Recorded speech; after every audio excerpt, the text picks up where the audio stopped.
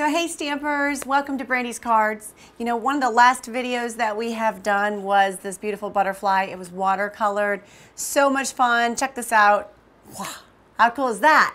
Yeah, I love it. So that was in one of our previous videos. But today we are going to do this awesome flamingo. Do you guys notice this color down here? Yes, that is the new Coastal Cabana. It is by far my favorite color of the in colors this time around. So love it, love it, love it. This is gonna be your Bermuda Bay. So we've got a fun flamingo here. Do you notice that I used all punch art to make him? It's punch art. So I used all punches, super easy. You do need a few punches, but it's not too terrible. I've got, I'll tell you what, I'll just go ahead and tell you which punches I used along the way. And if you'd like to see it, you can visit BrandysCards.com and I'll have all the punches labeled and I'll tell you exactly if I used the 1-inch punch for his head and so forth. All right, so we'll just keep that really simple. So all you really need right now is Whisper White. I'm gonna fold my Whisper White cardstock in half.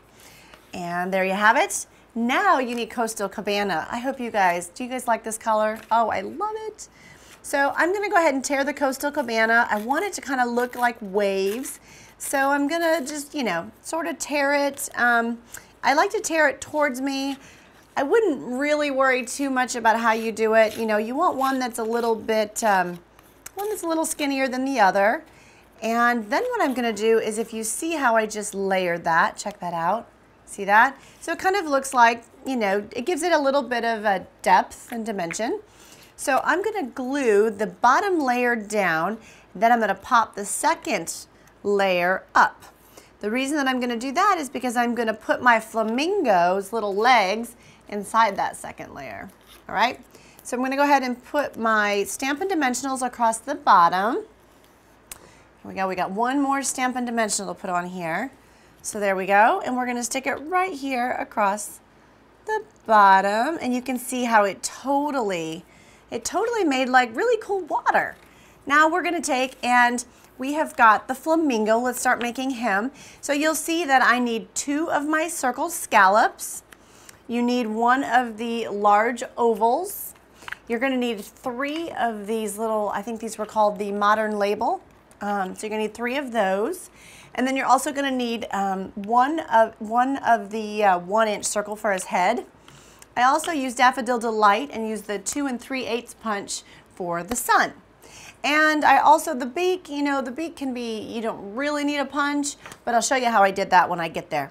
So I have got strawberry slush here, and I went ahead and punched out my Pretty in Pink paper, but you can use Pink Paraway. I just use the Pretty in Pink because that's what I have available right now. And I just kind of want to use that up since that color has retired. So I'm going to go ahead, and what I'm doing right now is I am just kind of flicking my flamingo here, his little wings, adding a little bit of color and depth to him. I just think it looks really cool when you do that. And I tried to actually do it without doing that, and well, it wasn't quite as pretty. But so I'm just going to go through here, and all of his little parts and pieces, I am just kind of adding a little bit of color to. Not a big deal whatsoever. All right. Now you're going to take one of your modern labels, and you're going to cut right down the center, and that is his legs. That's right. That is his legs right there. So he's got some skinny legs. If you didn't, then his legs would be as big as his neck. He might look a little funny. No, he would look funny. But you know, it's all in how you interpret it, I guess. All right, so there's that. Now what I'm gonna do is I kind of want one of his wings to look just a little bit different. So I am just gonna kind of cut around the top wing, just a little bit. You certainly don't have to, but I do like the way that it looks. And make sure you go back and kind of add a little bit of color, you know, with your flicking technique there. All right, so now it's time to build our flamingo. Now you're gonna need Stampin' Dimensionals, and then of course you do want some glue and so forth. I am gonna start with his legs, and I like to just take and use some Tombow glue and put it down one of the legs. And I'm just gonna stick it right underneath here, kind of on an angle, because I want him sort of standing in the water, as you can see. And then I'm gonna take the other leg and put a little bit of Tombow glue down. And I wouldn't worry too much about this part, quite honestly, because You know, when you put that big oval, the large oval on top, you're never going to see if the legs are a little crooked and so forth, so it's not that big a deal. So now we're going to use a couple Stampin' Dimensionals underneath our large oval. Pretty easy so far. We're going to stick that right there on him, on top of his legs. And now let's move on to his wing. I've got the whole scallop circle, and I'm going to put a little bit of Tombow glue on the back. I'm just going to glue that one down. That one's kind of fluttering up a little bit. And then I'm going to take the wing that I kind of rounded off, and I'm going to use Stampin' Dimensionals behind that. Why do I do that? Well, because then it kind of gives it life. It gives it a little bit of dimension, and it just looks really cool, by the way. It looks really cool. So now I'm going to kind of set this one here, and he is looking good. I am loving him. So now I have his neck, which is basically the modern label. I'm going to put a couple Stampin' Dimensionals behind his neck. All right. So let's see here. They fit just perfectly. So you kind of have to, you know, you got to kind of put it in there carefully so you don't see it on the other side. Now here, make sure that you tilt his neck towards the back here on the angle. Otherwise, he'll look kind of funny. Now I'm going to go ahead and just, here's my circle, my 1-inch circle for his head. I'm just going to set that aside and work on his beak. Now here I've got, I punched for his beak. I punched this, this punch right here. I honestly can't remember the name of this one, but it doesn't really matter, quite honestly. I just needed some scraps. What I did is I actually cut a template for all the ladies, and it took me kind of a while to get to this one. So it's trial and error, quite honestly, until you get the beak that you like. So once you do, then you take a piece of white and black paper, just hold them together, set your template beak on top, and as you can see here, all I'm going to do is just trim around it. But I am trimming the white and the black at the exact same time. And the reason that I'm doing that is because I want them both to be identical, and I'll show you why I want them identical. There we go. We'll just take this template away. I was really nervous about losing that template, let me tell you. At Stamp Camp, I was like, ew. All right. So the reason that I want them perfect is now I want to have that little bit of black at the end of his beak. And so I can just really easily cut that end piece off, and now it's going to match perfectly with the tip of his white one. And I just used a mini glue dot. That's all I did, a mini glue dot to add it on there. There you go. You see that? Perfect. So now I'm going to put a little Tombow glue here on the end, and I'm going to stick it underneath his head, and he is looking good. We'll take a Stampin' Dimensional, and we'll put a couple Stampin' Dimensionals down. Now I wouldn't put the Stampin' Dimensional on top of the neck because the neck is already pretty tall because you have a Stampin' Dimensional on it already. So I would probably just stick it, you know, around it, quite honestly. So I'm just sticking his face down. He looks great. And now I've got some googly eyes. I think you guys have heard me say it before. Googly eyes just make people happy. Make everybody smile, so we love that. And I'm going to use a little Tombow glue, just put a dot down, and I can set my googly eye on there perfectly.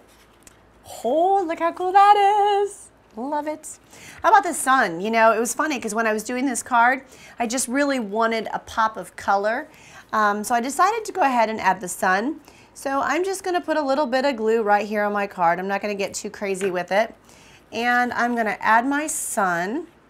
And one of the gals said to me, well, why don't you cut the sun before you glue it down? Well, quite honestly, I didn't really know I was going to add the sun, you know, before I did. So that is the big reason. But the other reason is once you have it glued down on here, you've got the straight edge of the card just to snip it off. So it's not really that big a deal. So I'm just going to snip it off like such. There's one side, and then we'll snip it off on that side. Pretty easy. And now we have the sun. All right, so on this card I put I Miss You Already, which I thought was really cute, and I can't wait to send that one to my mom. But the greeting that I just chose now is you can never have too much happy. Right? It's Coastal Cabana, and it's like a flamingo and the sun and the ocean. I would have to agree with that. You can never have too much happy. So we're going to go ahead and just straight down, straight up. There you go. And that straight down and that straight up may have been a wee bit crooked. But you know what? There's always a way to fix that. And how would you fix that? Well, you just take a piece of scrap paper, and I always have scrap paper standing by, and I always have my punches standing by. So let's see. How wide is that? That's probably what? Let's just start off with 2 inches. And I'm going to go ahead and I'm going to just re-stamp it. And you never know. You might actually like it a little bit better popped up. You never know, right? So we just re-stamped it.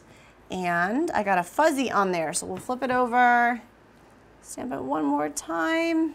Perfect. And so as you can see here, we just stamped it. It looks really good.